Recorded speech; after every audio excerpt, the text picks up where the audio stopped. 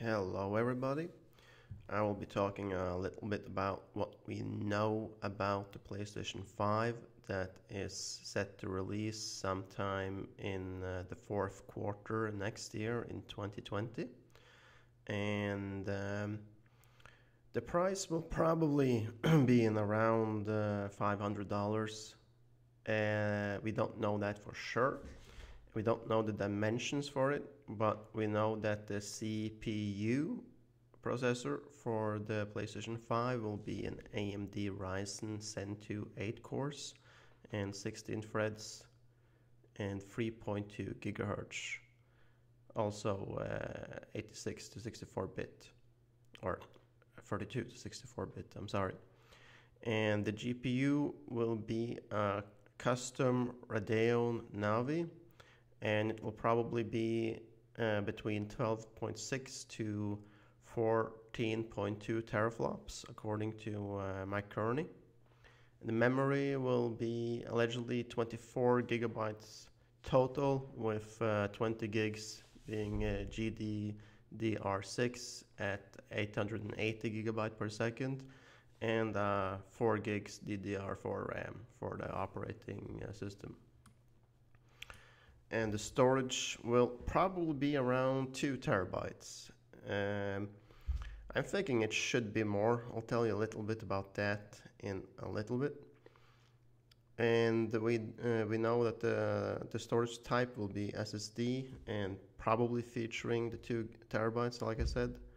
And they have not confirmed if it will be an optical output, but I think that's likely that it will be, especially if you're going to use the PlayStation 5 to watch movies and connect it to your sound system. Of course, it's not confirmed either if it's going to be Wi-Fi, but we can all bet that it will be Wi-Fi. They have also said that the PlayStation 5 will be sporting the highest speed broadband ever known, so we'll see about that. And we don't know about if it has an HDMI output, but probably again it will have. We don't know the power, but we do know that the resolution will support 8K and that no games released for the PlayStation 5 will be under a 4K resolution.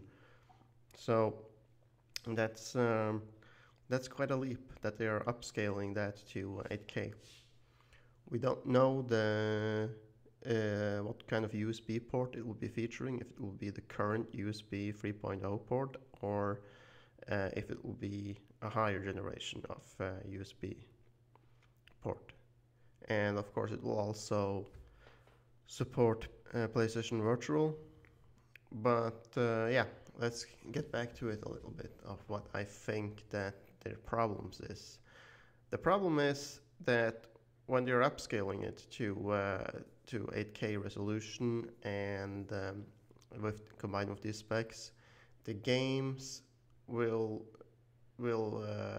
be around 100 to 150 gigabyte per piece, right, per game.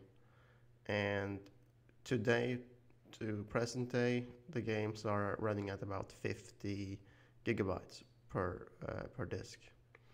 So they're going to have to work on that to find something that's going to support that high, that much of a storage space on the game discs, if they're going to run discs, which I assume they will. But rumors has it that Sony is working with Panasonic to figure this out, to create something better than what they have now. And the storage type, 2 terabytes SSD, maybe it will be enough, but it could also be likely that they're going to upscale that. But again, the pro with the SSD is that it's going to reduce load time significantly.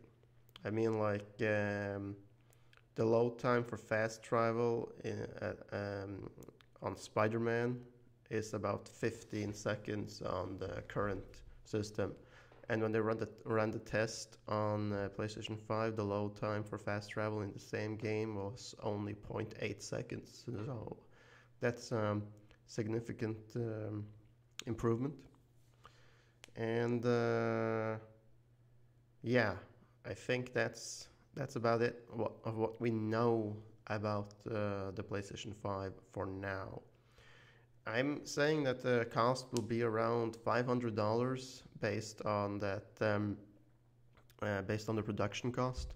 If you look back on the production cost for PlayStation 4 in 2013, the production cost was around $381 per unit, and that is based on the cost for materials and the cost for assembly and so on, making it that profit for Sony on the PlayStation 4 was about $18 per unit sold.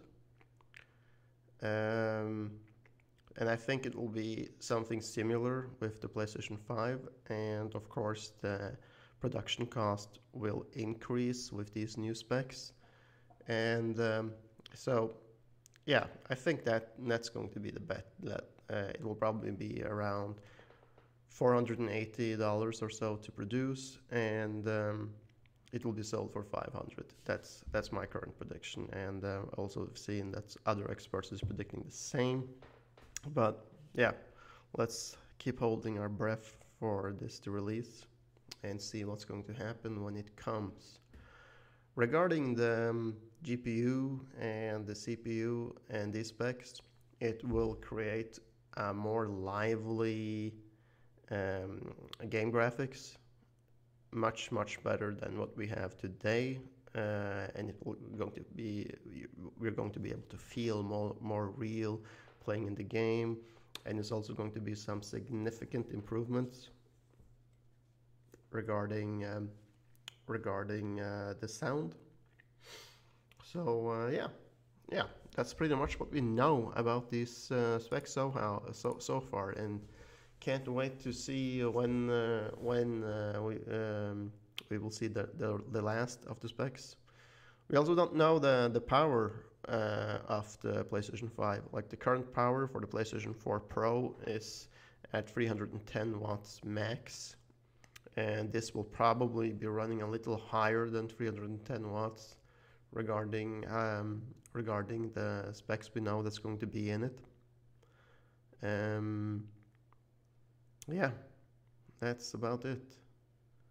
So I hope you enjoy this. Like, this is I guess this is like a video I'm making, or yeah, to just be able to inform you guys out there of what's happening and what we can expect. And I'll be posting more videos about the PlayStation 5 as we get more information about it. So stay tuned, and if you like this video, like, subscribe, and please comment if there is anything else you want to be taken up for the next video. Peace out.